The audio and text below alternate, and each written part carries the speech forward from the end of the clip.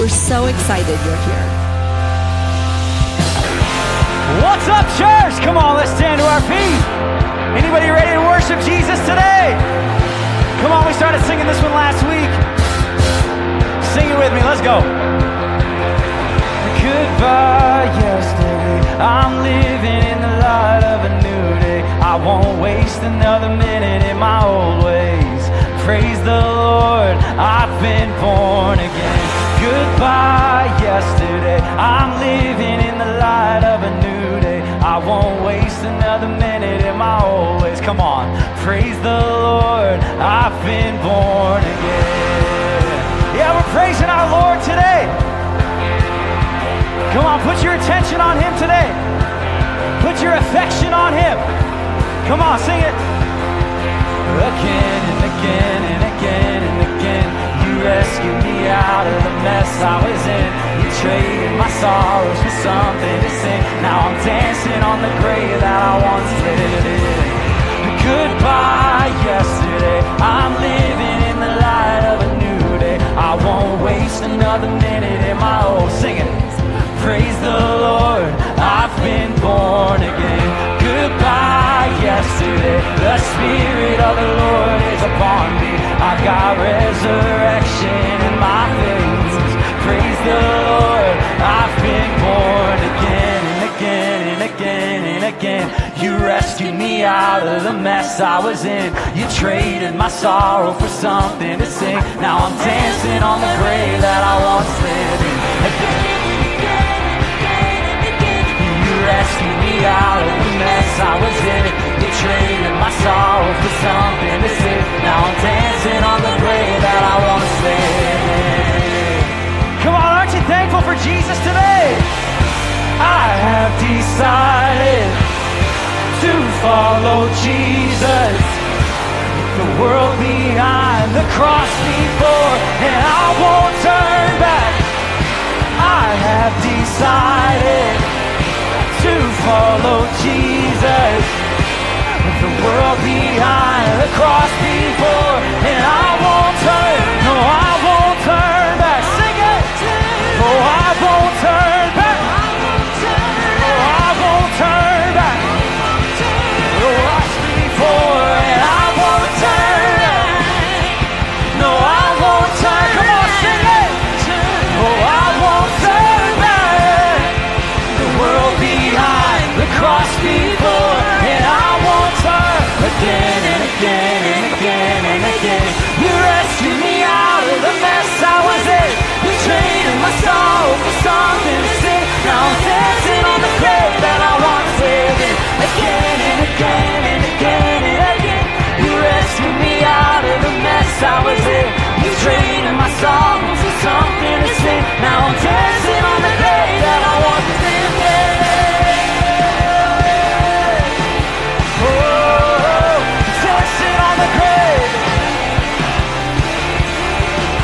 Praise the Lord, I've been born again. Come on, church, let's go. So good. Welcome to Rocky. Glad that you guys have joined us today. If you're new here, I'd love for you to swing by our new here table. My name is Nick. I'd love to get a chance to say hi. Also, we have a gift for you. And this could be your first Sunday. A few weeks ago, we had someone stop by there. They said, I've been here for 3 months. So I don't care if you've been a year. If it still feels like this church is new to you, please swing by. And like I said, we have a gift for you today. We're going to continue worshiping in just a minute, but I wanted to celebrate a couple of things. Last week was our baptism celebration. We had 19 people get baptized between both of our campuses. And we have a few more today that we're going to be celebrating. God is up to something. I'm just so grateful to see life change happen and people respond in faith. If you have questions about baptism, find one of us, talk to us. We'd love to answer them and love to just help you take that next step in your journey. Also, last week we started Stock the Pantry, this partnership with 3 local schools to feed 55 families that they specifically know need our help. And before our first service was over last week, all 55 boxes from our impact table were taken. Isn't that cool? Yeah.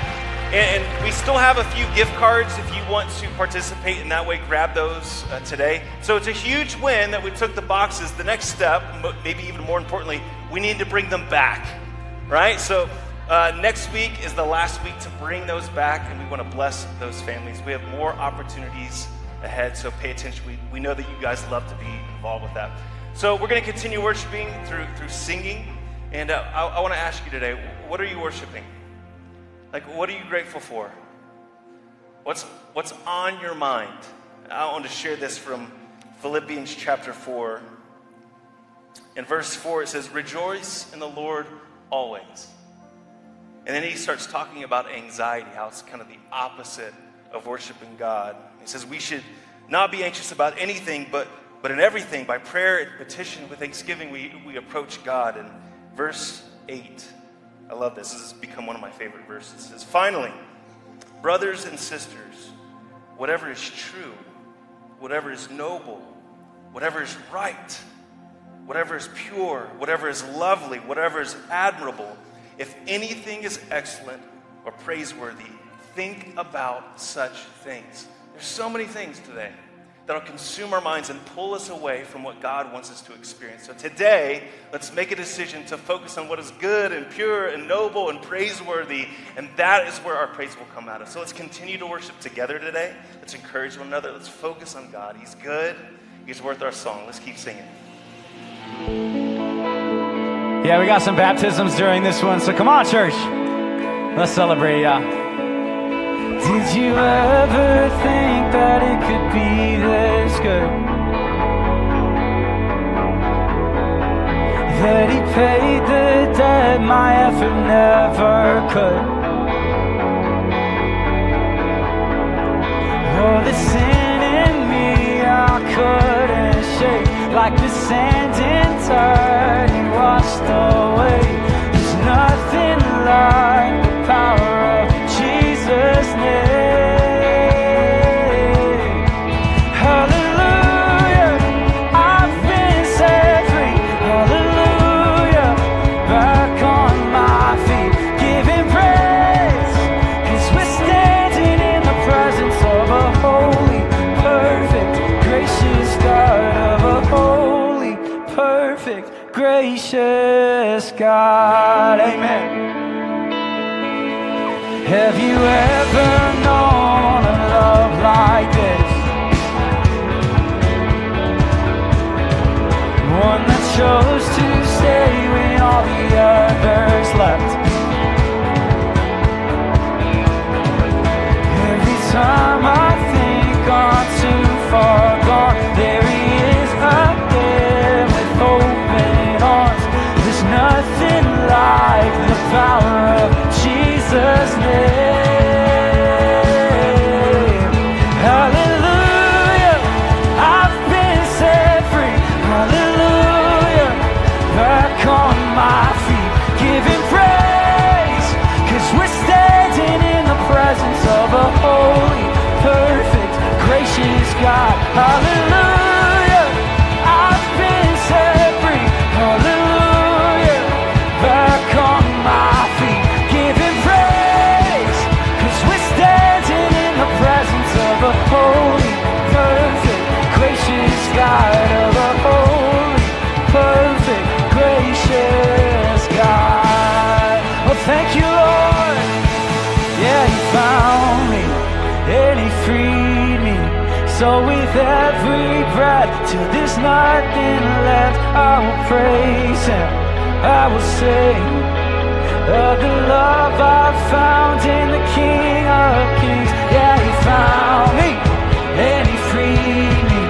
So with every breath, till there's nothing left, I will praise. Come on, I will sing of the love I found in the King of Kings. Yeah, he found me and he freed me. So with every breath, till there's nothing left, I will praise him, I will sing of the love I found in the King of Kings. Oh, the King of Kings, the King of Kings.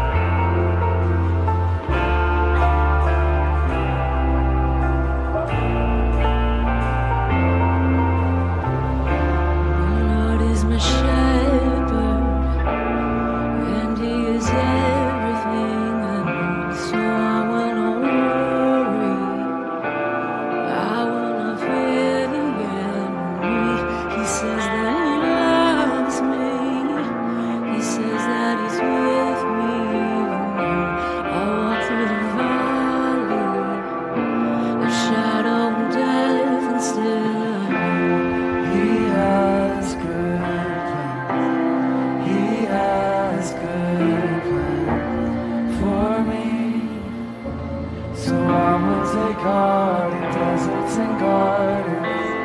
He has good plans. He has good plans for me. If I know my Father, I know my Father has good plans.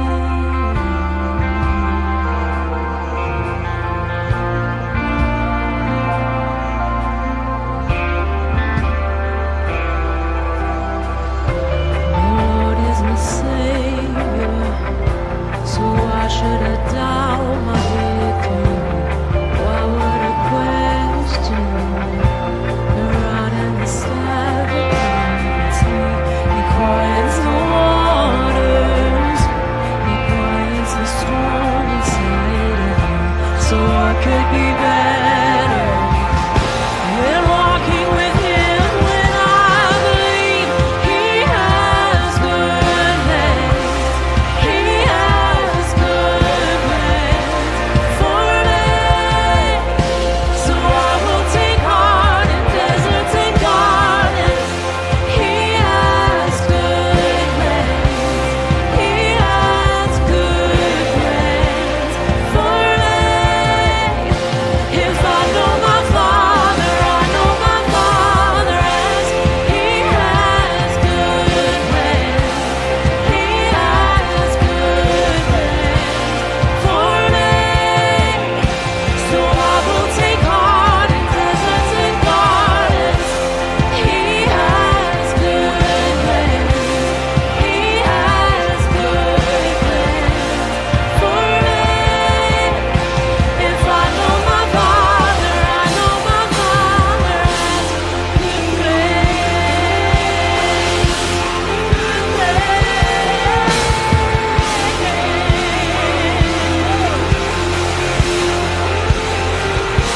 Sing it out, sing it out. For surely your goodness and mercy will follow after me. So fear will not find me, 'cause I'll be dwelling in the house of God. Surely your goodness and mercy will follow after me. So fear will not find me, 'cause I'll be dwelling in the house of God. Surely your goodness and mercy will follow after me. So fear will not find me, 'cause I'll be dwelling in the house of God. Surely your goodness and mercy will follow after me. So fear will not find me, 'cause I'll be dwelling in the house of God. He has good plans. He has good plans for me. So I will take heart in deserts and gardens. He has good plans. He has good plans for me. If I know my Father, I know my Father has good plans. Good plans.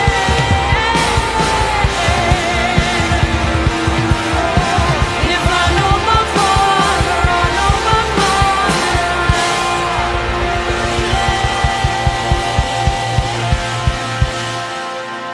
Oh, come on, isn't He so good?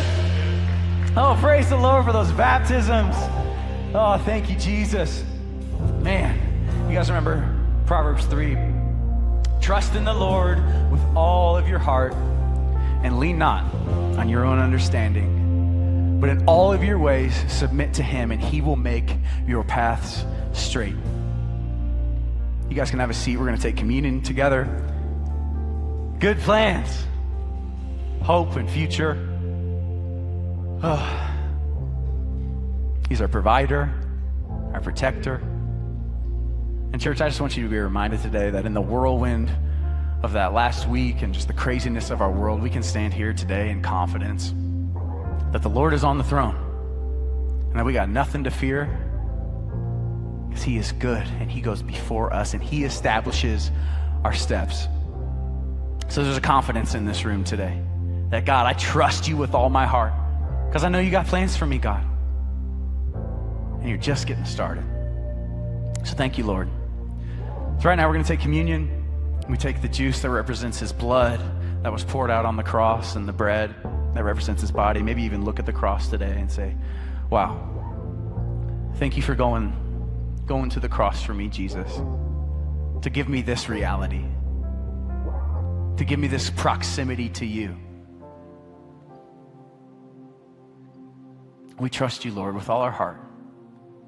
We know that you're for us, and if that's true, nothing can stand against. So take some time, get in front of him.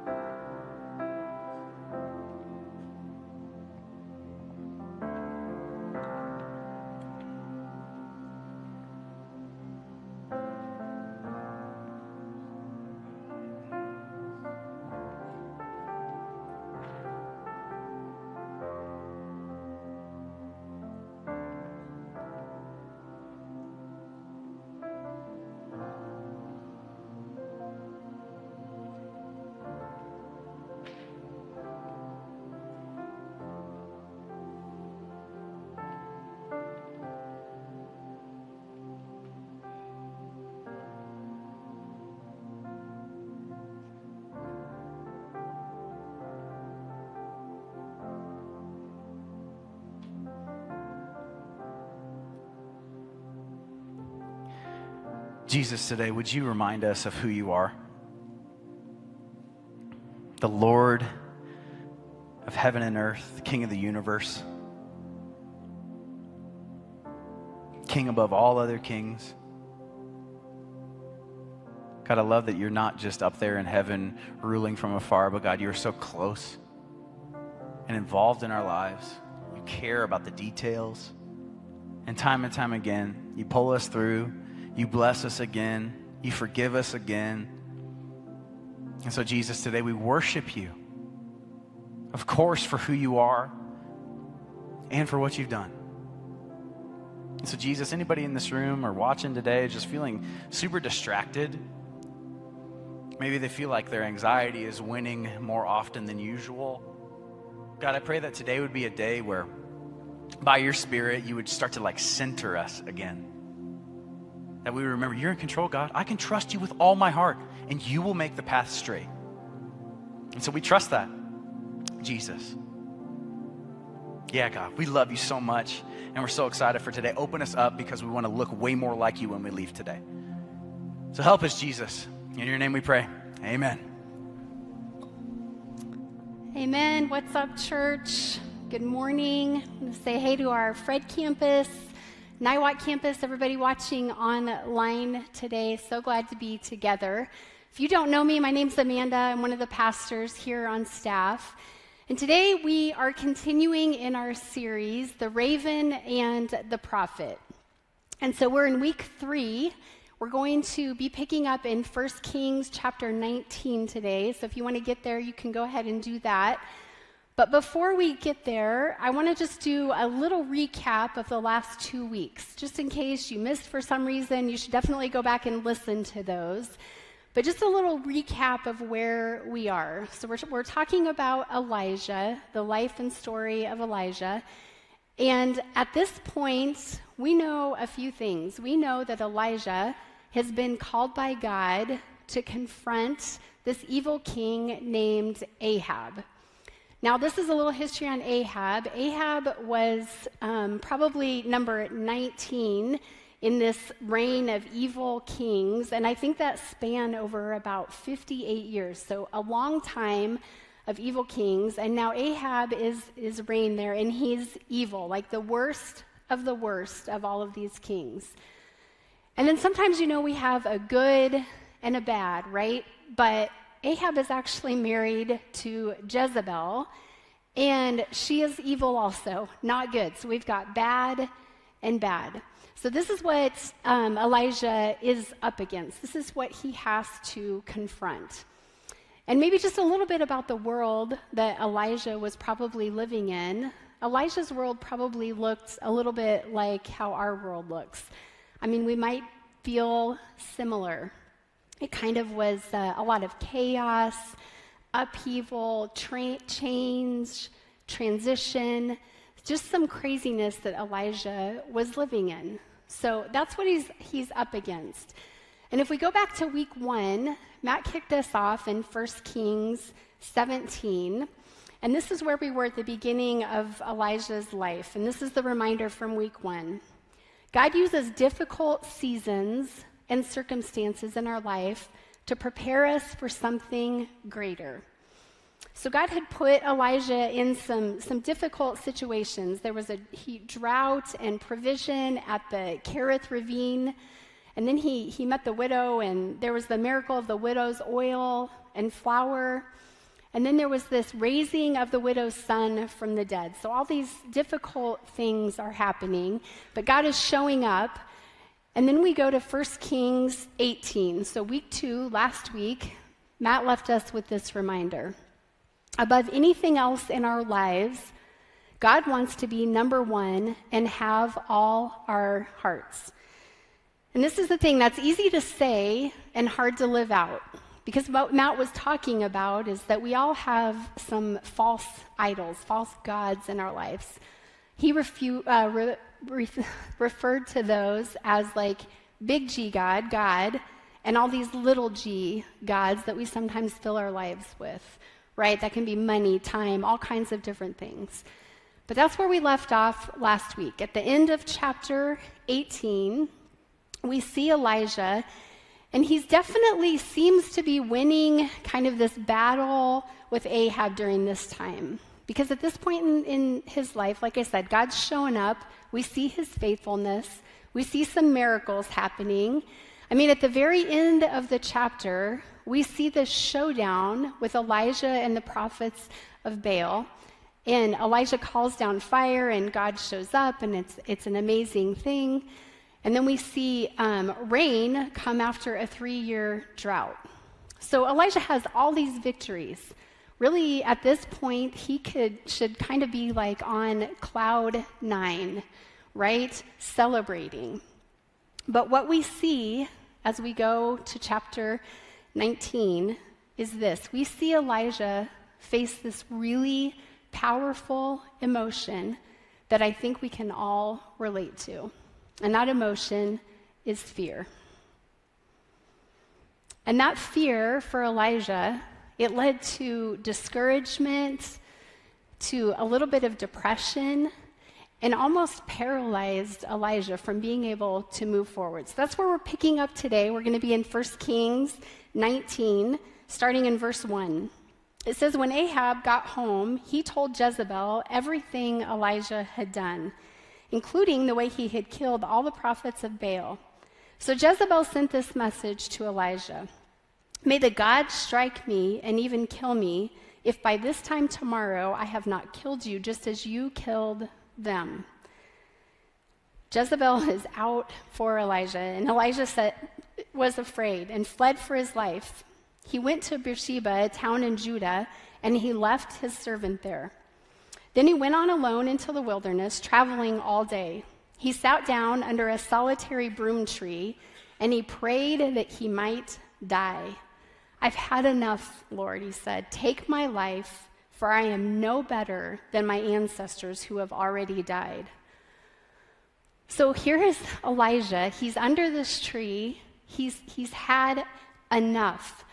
And remember, this is a man who has just called down fire from heaven, right? He had a victory on Mount Carmel, but he hears this one little thing that Queen Jezebel wants to kill him. And in that moment, he forgets everything that God's done. All the ways that he showed up, all the miracles out the window. And instead, Elijah's response in that moment to Jezebel is to run as far as he can.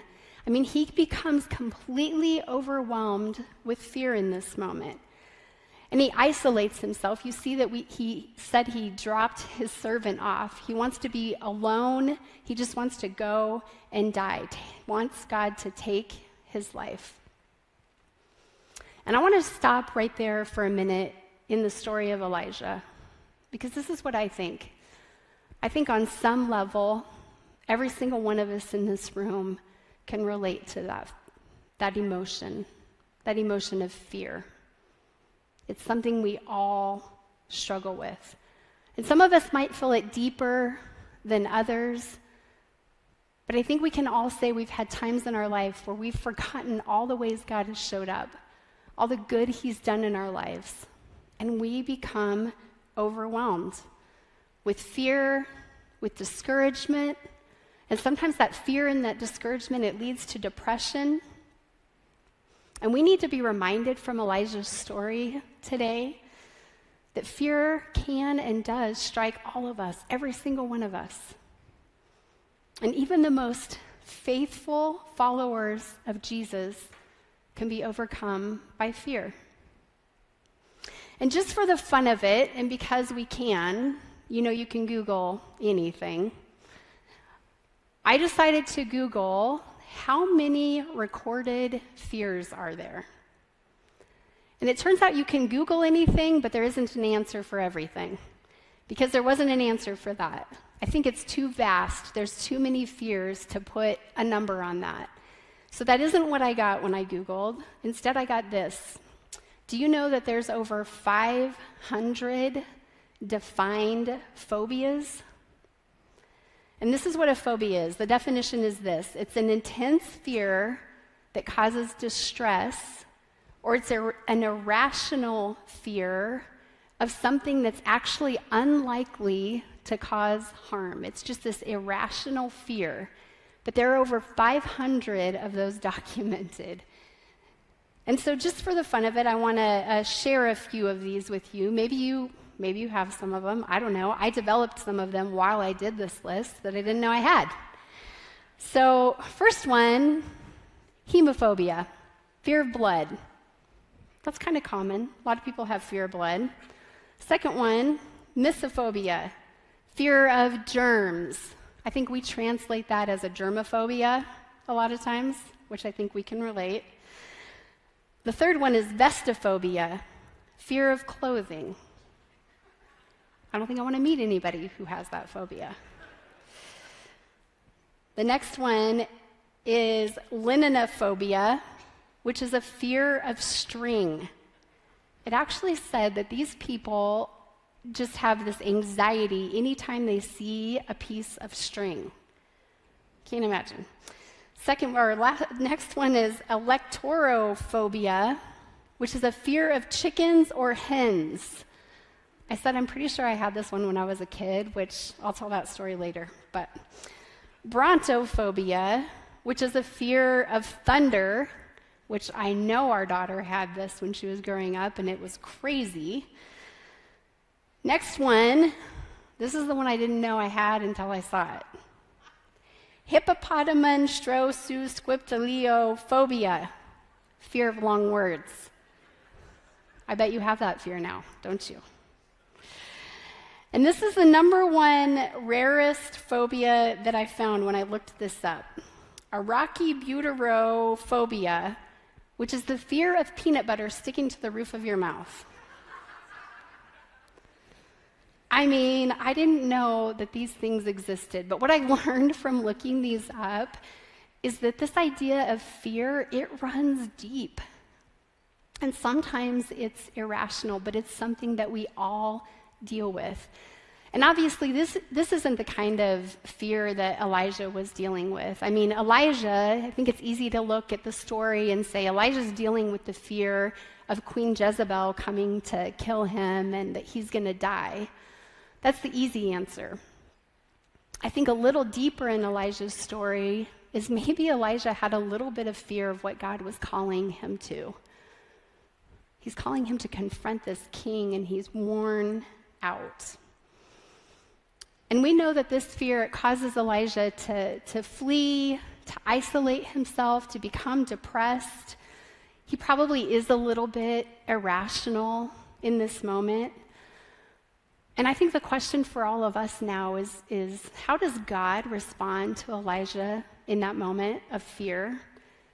how does God respond to us in our moments of fear? Because when we pick up in verse 5, what we're about to do, Elijah's under this tree. He's completely distressed. I mean, he's had enough. So verse 5 says this, "Then he lay down and he slept under the broom tree. But as he was sleeping, an angel touched him and told him, 'Get up and eat.' He looked around, and there beside his head was some bread baked on hot stones and a jar of water. So he ate and he drank and he lay down again." So it's funny, Elijah's so out of it, so exhausted. Can you imagine? He's laying under this tree. He looks up. There just happens to be some food there. Doesn't really even acknowledge how that food got there. Eats it and just lays back down. And I'm not sure about you, but when I read that part of the passage, I kind of start to wonder, like, what do we expect God to do in that moment? How do we expect him to react? Because I think a lot of us would expect him to react the way that we sometimes react to each other when someone's hurting or fearful, depressed, discouraged. But this is what God does. Instead of, he doesn't chew Elijah out. He doesn't give him a lecture. He doesn't say, "Pull it together, Elijah. Be stronger. Stop crying. This is God's will. It's all going to be fine." That's not what God does in Elijah's fear. But instead, you know what he does? While Elijah's lying there under a tree, depressed, completely distraught, and overwhelmed by fear, we get to see this amazing picture of the heart of God towards people who are hurting. He doesn't chastise him. He doesn't condemn him in that moment. Instead, he meets Elijah in his weakness with grace and compassion. I mean, he sends an angel in that moment to give him food and water, to let him rest. That's how God responds. And I think the reminder for us today in that is that God sees us in our humanity. He knows our fears. He knows our needs. He knows our limits. And when fear overwhelms us, God responds with compassion and care. He wants to come alongside us, and he wants to give us strength and renewal. When fear wants to remove us from our calling, God wants to renew us. And if we go on in verse 7, it says this, "Then the angel of the Lord came again and touched him and said, 'Get up and eat some more, or the journey ahead will be too much for you.'"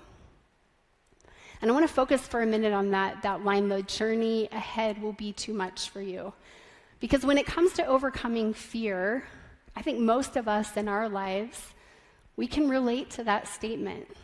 We get overwhelmed with fear and discouragement and sometimes depression, and it feels like I can't go on. The journey is too much. And as we know, that's where Elijah is. He's depressed.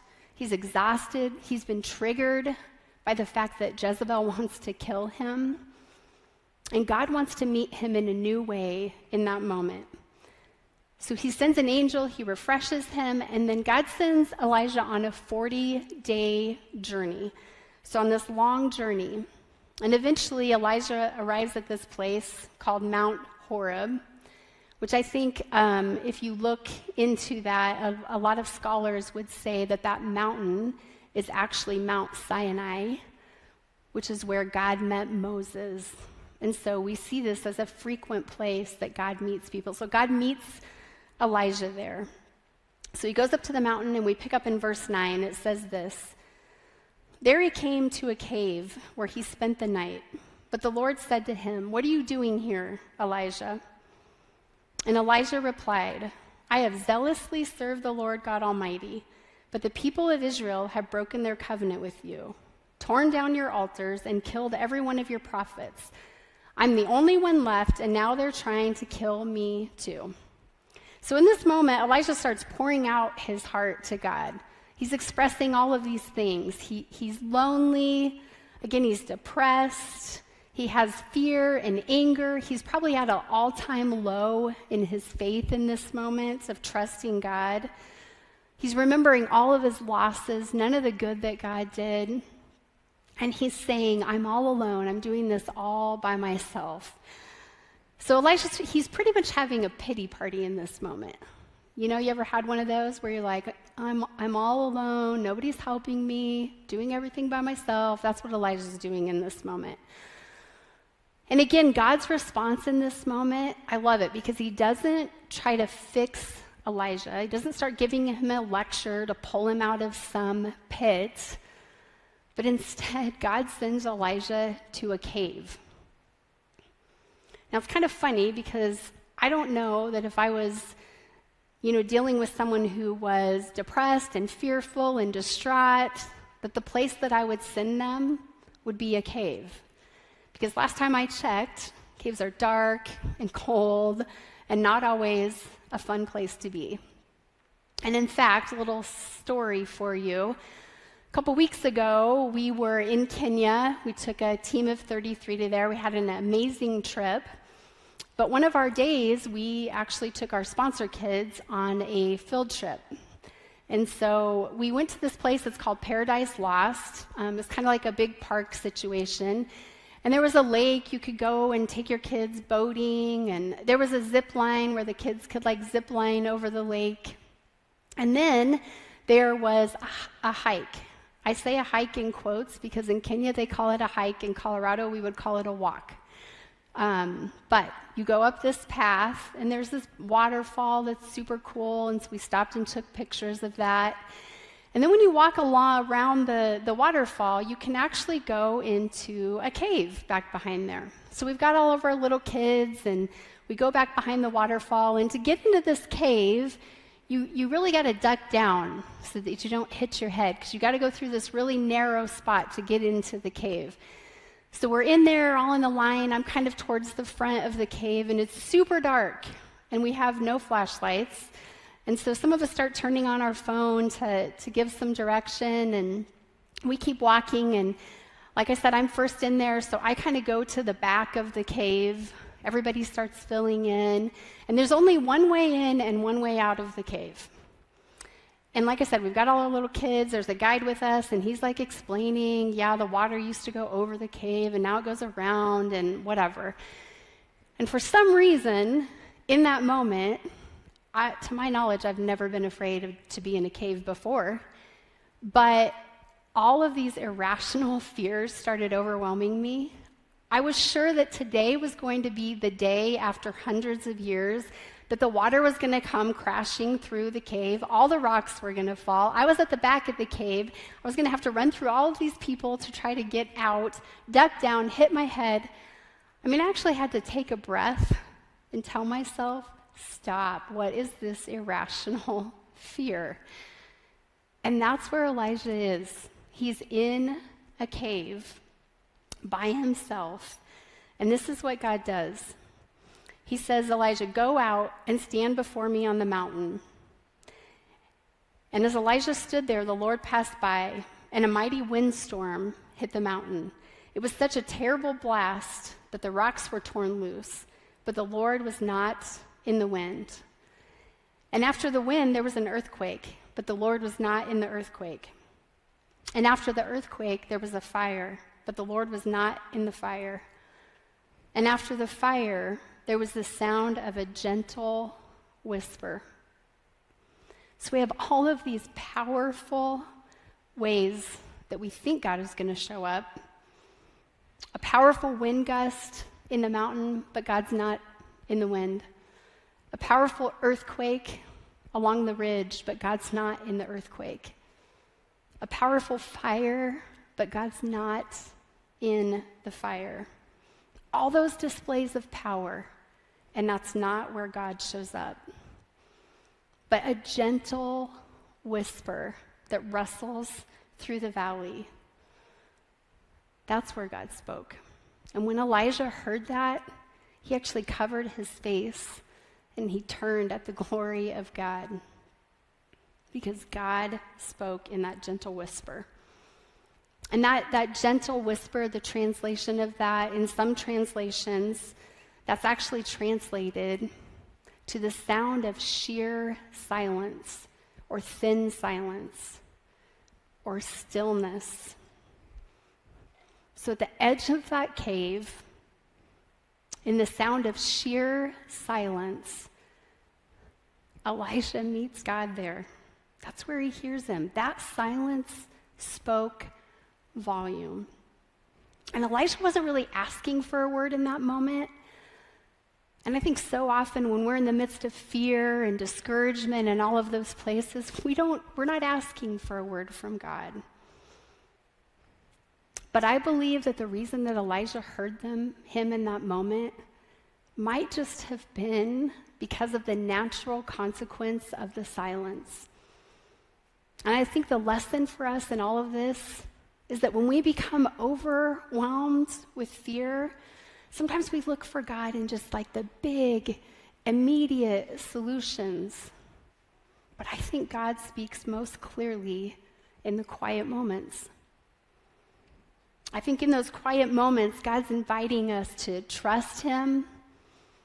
He's inviting us in that moment to be reassured of his presence, of his power. That's what he did with Elijah. And then if we go on to verse 13, God asks Elijah a second time, Elijah, what are you doing here? And after all of these things, after being fed and tended to by an angel of the Lord, after experiencing God in that gentle whisper, in that silence, that stillness, so much that he turned his face, he was overwhelmed by his glory. After all of that, you know how Elijah responds? In verse 14, he replied again, I have zealously served the Lord God Almighty, but the people of Israel have broken their covenant with you, torn down your altars, and killed every one of your prophets. I'm the only one left, and now they're trying to kill me too. Sound familiar? That's exactly what Elijah said back in verse 10. Those exact words. Not one word different. And I think for a lot of us in that moment, we would have ran out of compassion and grace. We would have been like, Elijah, get it together. What is wrong with you? But he just couldn't do it. And again, God comes along and he gives Elijah just the bit of direction and clarity that he needs. Just enough to put him back on his feet, to keep him moving. In verse 15, he says, Then the Lord told him, Go back the same way you came and travel to the wilderness of Damascus. When you arrive there, anoint Hazael to be king of Aram. Then anoint Jehu, grandson of Nimshi, to be the king of Israel. And anoint Elijah, son of Shaphat, from the town of Abel-Mahalah, to replace you as my prophet.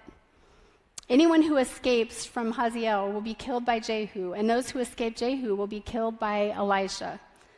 Yet I will preserve 7,000 others in Israel who have never bowed down to Baal and kissed him.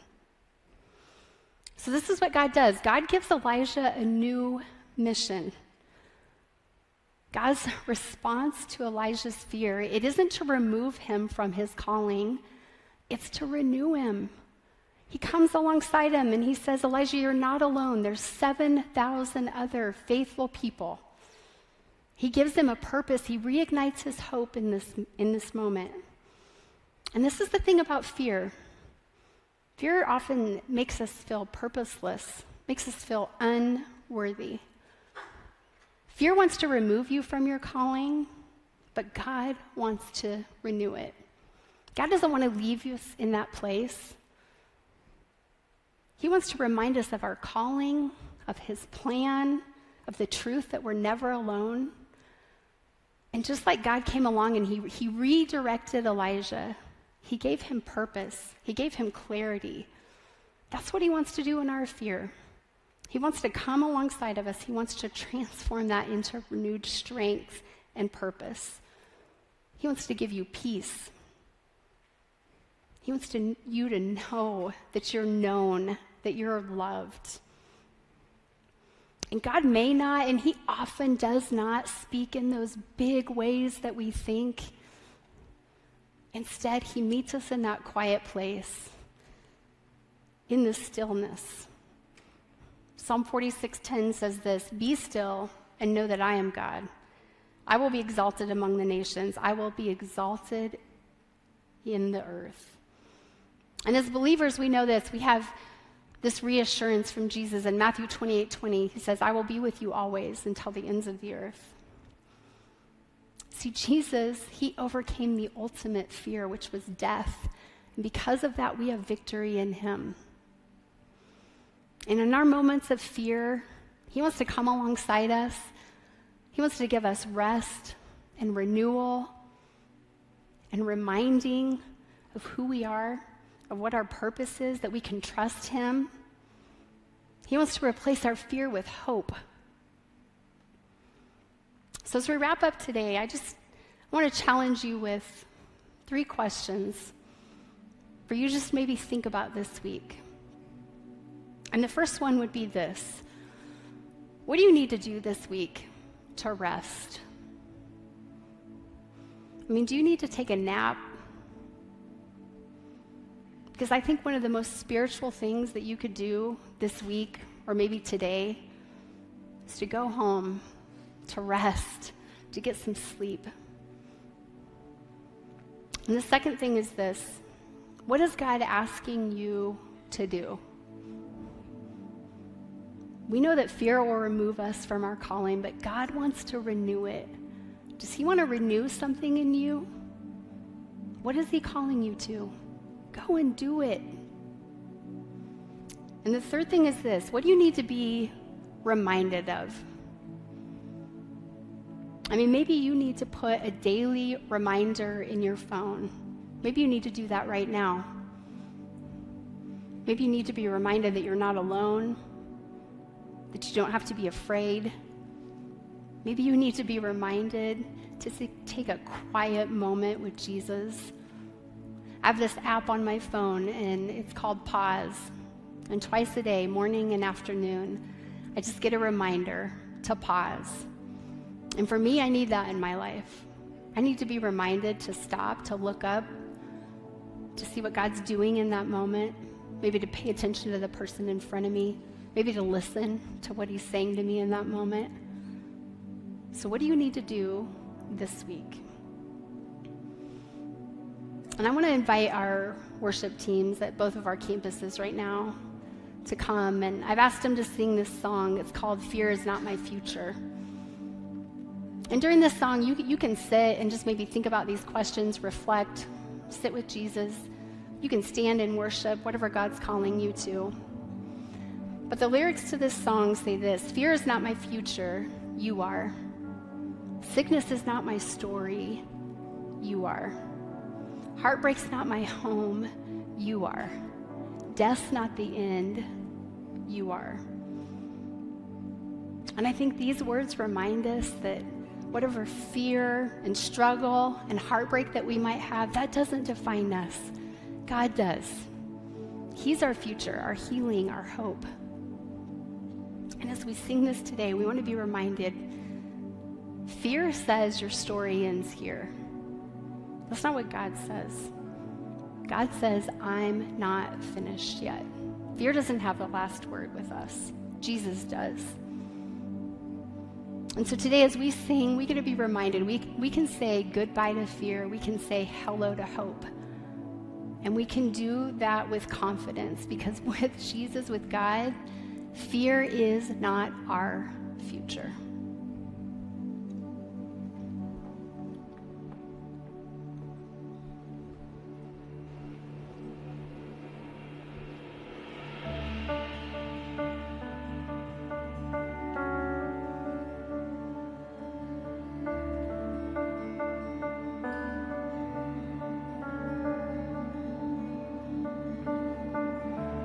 Let him turn it in your favor. Watch him work it for your good. He's not done with what he started. He's not done until it's good. let him turn it in your favor. Watch him work it for your good. He's not done with what he started. He's not done until it's good. So hello peace, hello joy, hello love, hello strength, hello hope. It's a new horizon. Hello peace, hello joy, hello love, hello strength, hello hope. It's a new horizon. If you're ready for a breakthrough, just open up and just receive. 'Cause he's not done with what he started. It's unlike you've ever seen. So hello peace, hello joy, hello love, hello strength, hello hope. It's a new horizon. Hello peace, hello joy, hello love, hello strength, hello hope. It's a new horizon.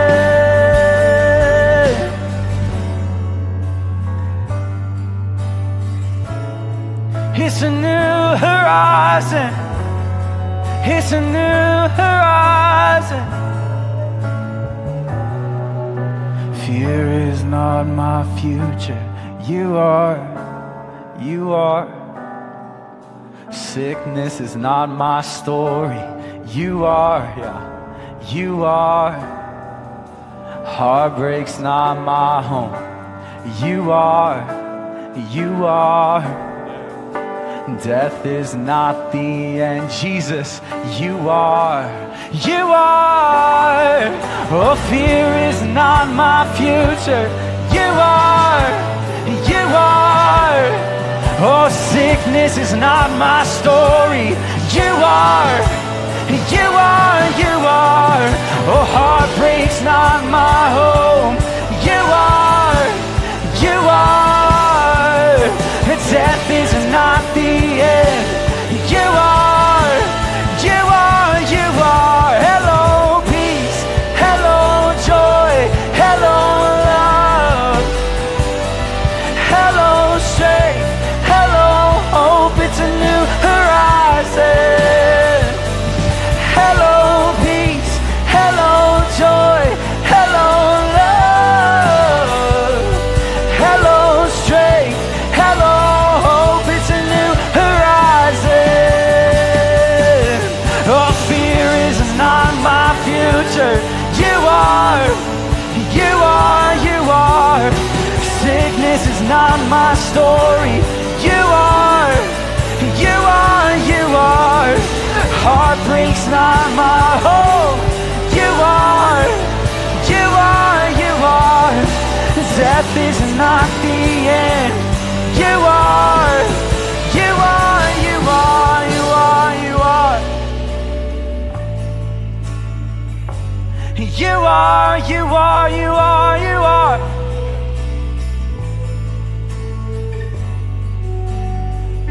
So goodbye fear, goodbye guilt, goodbye shame, goodbye pain, goodbye grave. It's a new horizon. Goodbye fear, goodbye guilt, goodbye shame, goodbye pain, goodbye grave. It's a new horizon. Thank you, Lord. It's a new horizon. Amen. Yes, church, let's stand together. Oh, thank you, Lord, for who you are. 1 John says that his perfect love casts out all fear. So church, today we're leaning into his love that carries us through crazy seasons, through trials and triumph alike. His perfect love casts out all fear. So church, we can trust him with all of our heart. He will make our paths straight. That is the God that we sing to today. That is who he is. Oh man. So Jesus, we love you. We love that this is our reality. That God, we get to live in your love, a love that we don't deserve, but God, over and over again, you show us your love and your grace and your forgiveness. It's just crazy, Jesus. So we love you, Lord. We love you, Lord. In your name, amen. Church, aren't you thankful for Jesus today? Yeah. All right, hey guys, it's been so good being here together today. Hope you have an awesome rest of your Sunday, and we'll see you again next week. See you guys.